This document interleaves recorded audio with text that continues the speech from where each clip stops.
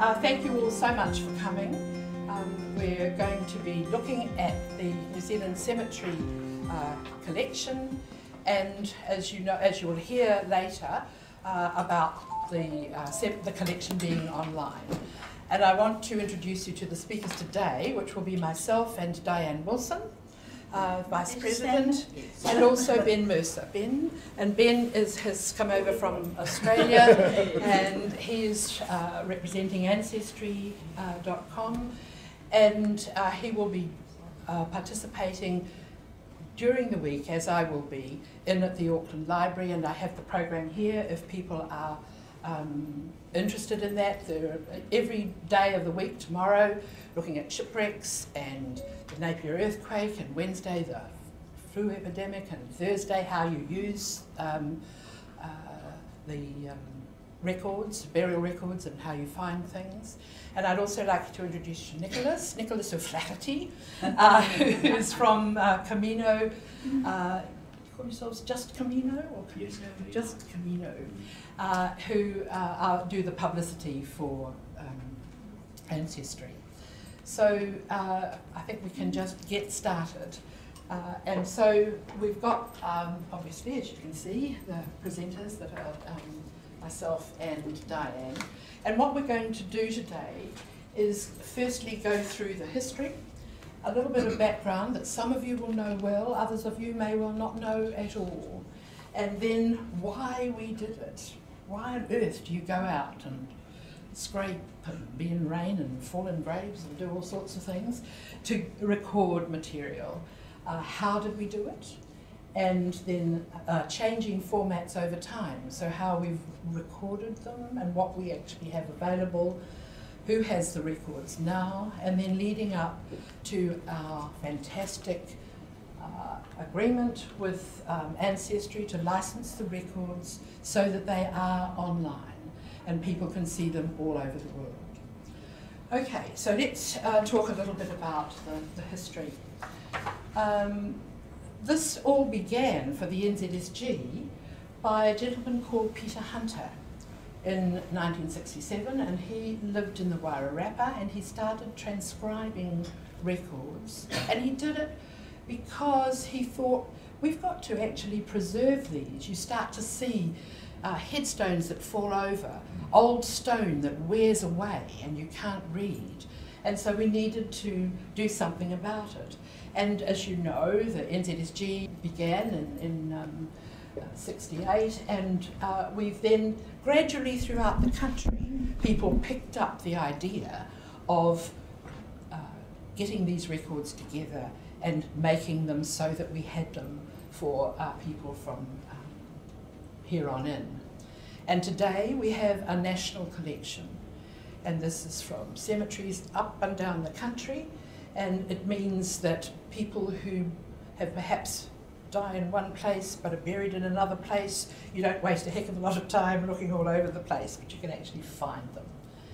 I think I've got the number of cemeteries a little bit inflated. Someone said to me they're probably more like 13,500 or something like that, but of the ones that we've got on our records. And they include a lot of the public cemeteries, and we still have some big cemeteries yet to do, and some private cemeteries, little cemeteries tucked away, and then of course a lot of the Maori Urupa that we haven't necessarily been able to get all online. And the records that we have go up to 2007. So there's a lot of material to be updated from 2010 on, and we're going to be putting out a call for people to help us do that so that we can include and keep on with that particular record. This just gives you a map of the districts as used in the collection, and you can see on the blue on the other side, it's all been divided up, and this is how NZSG have divided them. This isn't how the councils have, or doesn't link to counties or different parts or electoral areas or whatever, but it's just the various areas which enable you then to look in our cemetery books and find out where those particular cemeteries might be. So why did we do it? Well, firstly, we did it to preserve the records, to protect them. And of course, sometimes we had to do it to correct them, because you'll find over and over that people recorded not perhaps in the right place, or the spelling was not done right, and so we've got things that need over time to be changed. And of course, to save the records from vandals. The Lanark Memorial is a really good example of that. It's now been preserved and beautifully redone, restored.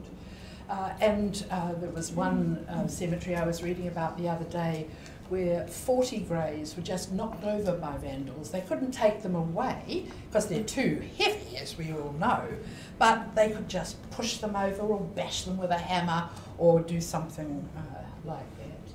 So we need to save those records, and as you'll hear later, and particularly during the week, because we didn't start till 67, some of the things that happened before that we have not been able to preserve, and that's a shame. And of course, then the biggest example for those of us now to remember is Christchurch and the Barnabas cemetery there, where things have all been pushed over, but we have the records because it was transcribed prior to the.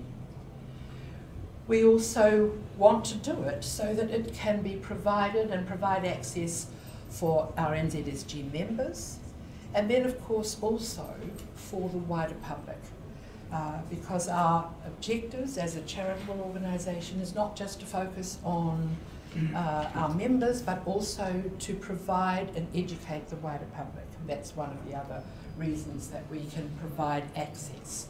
And that's where having them online will provide access to a huge number of people who haven't been able to see them before. We do it because we want to find our own families. We want to say, okay, where were they buried?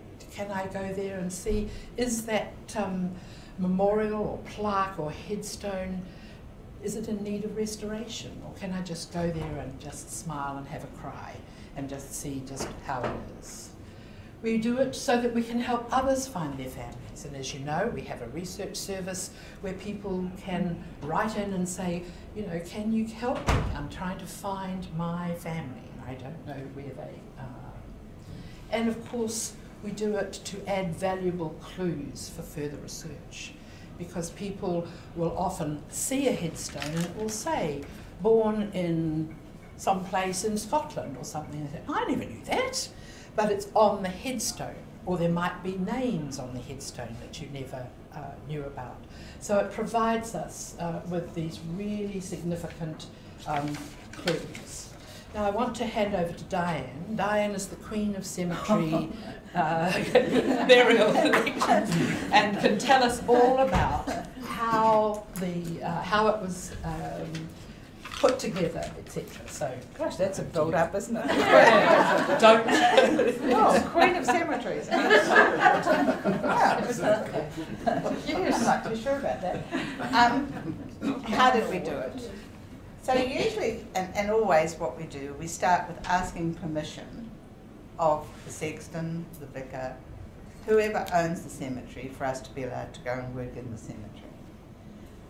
I have been involved in the work in 3 cemeteries, one particularly large, one small cemetery, and one which was a Maori Urupa. Now, to get permission and to make sure that everyone was happy with us transcribing in the Urupa took a long time.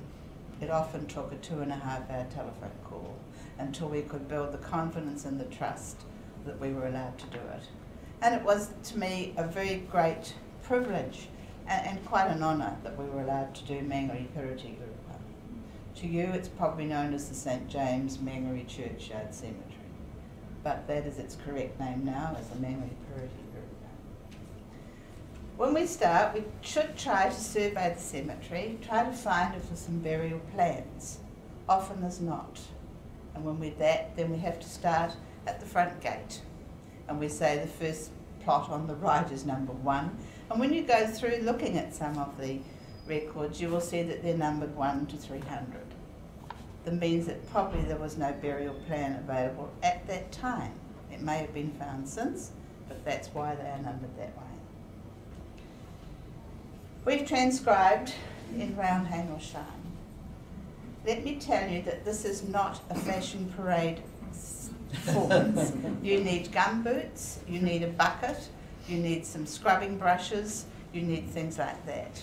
But we did go, and particularly one cemetery where we went every Saturday for 5 years until we had it done. It was and as well as that, we were working every Wednesday morning creating some records. We did it in groups, and it was a tremendous amount of fun. We would have to carefully trim extra vegetation. Some families plant a tree on their grave, and this sounds really lovely. You know, it would be nice for Aunt Aggie to have a whatever, but those trees grow. And in the end, you almost feel that you're in the Amazon forest in some cemeteries, and you're having to take off vines and plants and things, and that takes a lot of effort. Sometimes it's difficult to read what's on the headstones. We have been known to be lying on the ground with a mirror, trying to capture the light to shine it on the headstone to be able to see what the actual words are. And sometimes you're very grateful to the fact that a headstone will start in loving memory of your charity, pray for the repose of the soul of, sacred to the memory of, and you think, goodness, at least I've got the first line. And from there, you're able to work out the various words, but you are having to lie there or work away. But we worked quite happily doing this. We never used scrapers, and we didn't use bleach. And people say, why didn't you do that? Because bleach will ruin the stone, and scraping, you can scratch it, and then that won't do any good. However, we were very dab hands at using talcum powder, and let me tell you, shaving cream is very good, but you must wash it off when you leave. Otherwise that more damage the stone. Sometimes we had to get extra assistance, and in one particular cemetery there was a very, very large headstone, which was obviously ornate and it looked very valuable, so therefore it must have good information on it. The sexton came down with his front-end digger and 2 men, and we overturned the stone.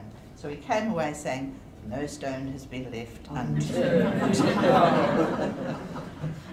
We worked in pairs when we were doing it. We always had our trusty clipboard and a pen. One would be reading what's on the headstone, one would be writing. When it was finished, the one that was writing would read back what they'd written, if they could, and then you would check to make sure that it was right. In one cemetery, while we were doing it, we had a tremendous amount of fun. And it's very pertinent that this morning we should be eating muffins, because muffins became part of the fun of this cemetery. We became really quite adept at making muffins. Viv, who's here, was a dab hand at double chocolate, and I did a very, very mean lemon syrup muffin. In fact, the muffins became very, very much part of our thing. When you're doing a cemetery, you are always desperate for money. You need money for paper, you need money for discs, and there's always a difficulty to have money. So we produced a muffin book. For those of you who are long-time members, you'll remember being made to buy one of these. They cost, I think, a whole $10, and through that we were able to finance the transcription of the cemetery. They were done on picked paper and in red printing, because we knew that no one would ever forget which book it was. When it was so that was our cemetery and our socialising and things. This here is just to show you the plan of a cemetery if you are lucky enough to get some burial records. And the other one is just some of the sort of things that a gravestone can look like before you start to transcribe. Sometimes they're completely covered in vine. And I don't know if you noticed on television last night, I was scrabbling around like a chook, somebody said, pulling them out.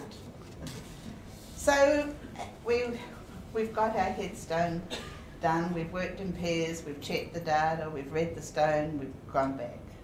And now we're going to go home with our transcriptions, and we're going to type it up.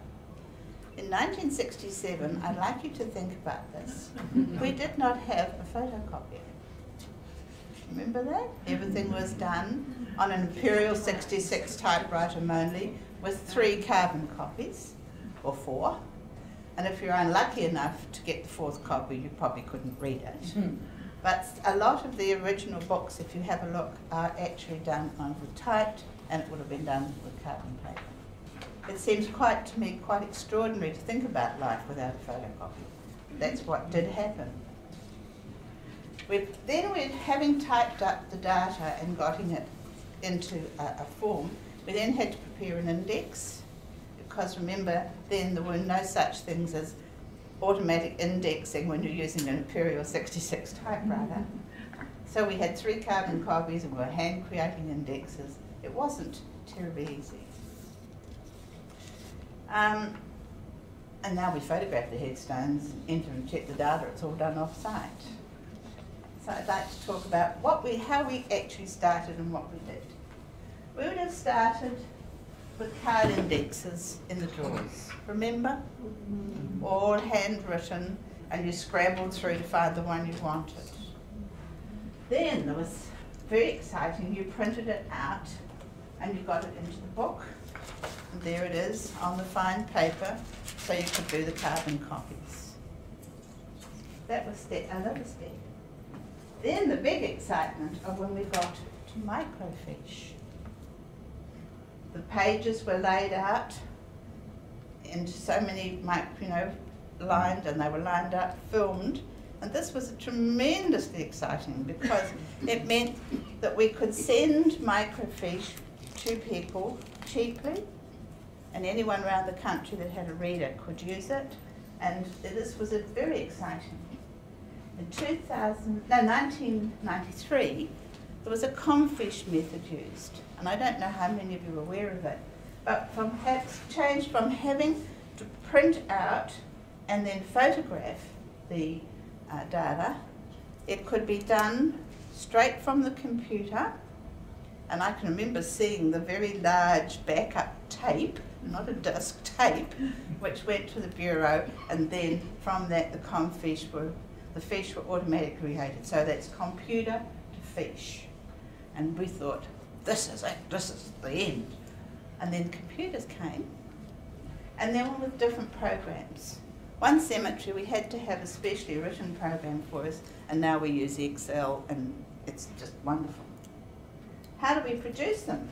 We produce them, and I haven't got a floppy disk, but do you remember the big old floppy disks? And then we went to a smaller floppy disk, which was like this one. The excitement of that, wasn't it, to have a disk? 3.5 megabytes. What was the other one? What was the size of the other one? Yes. I just remember them with horror. And we then should have one for a museum. We've gone to DVD and to flash drives. We've done, as we've gone through, look, dear little flash drives. I mean, aren't they wonderful? Just think, what's on that flash drive would take you several of these to achieve. And then we have, as well as doing this in our cemetery collection, we have produced what we call our burial locator, which is a slightly different product, but it shows you people and gives you the opportunity to find them wherever they are in New Zealand, because people will not die where you expect them to. They are very, very naughty. And particularly you get someone who has been living in Hamilton. They come up to Auckland Hospital because they're very ill. They die. They take the body back to Kaikoura because that's where the family comes from. But they lived in Hamilton, so that's where you're looking for them to be buried. It's very, very untidy. And so now we've moved to online. And this is for us is a very exciting step, that now everybody should be able to look and find their families.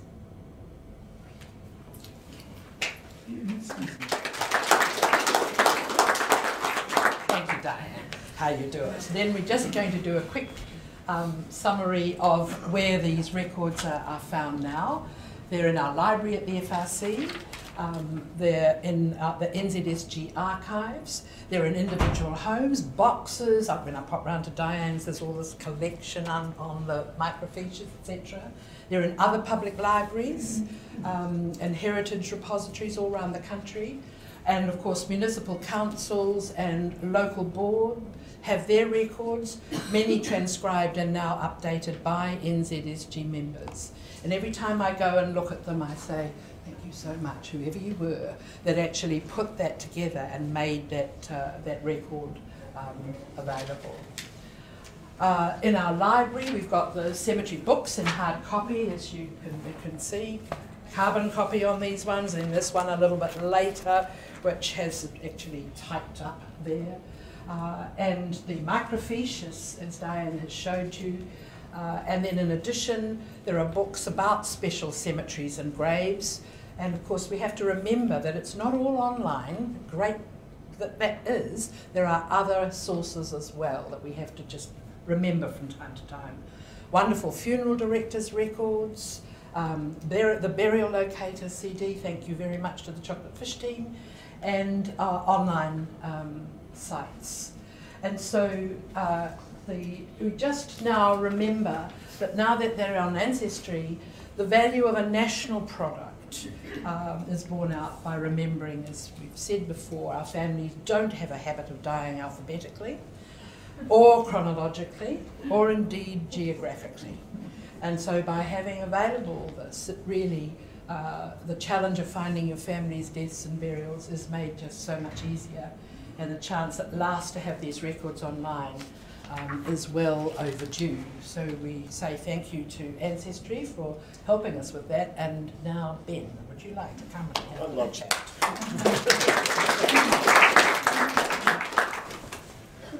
Thank you very much, Guy. I suppose today it's not me really talking about a collection that you spent decades producing. It's really me being here today to say thank you for producing such an amazing collection. And listening to Di talk about the trees that grew out of the graves, it made me think about why we do what we do. It's exactly that in the virtual world. So we take records from societies like yours and we take them on site, and people then come on and search those individual collections, and out of those individual collections a family tree grows. So the cemetery collection that we've worked on together to take online will enable thousands, tens of thousands of New Zealanders and other people across the world to basically grow those family trees from the individual records. So it really is me saying thank you today. There are sessions later in the week that talk through the collection that you can hopefully come along to, and we can together work out how the collection actually works on Ancestry, what it looks like, and the huge benefit that it will be to not just New Zealanders but the whole world. Because this is a platform, Ancestry is a platform that has a reach that goes across all of the countries in the world.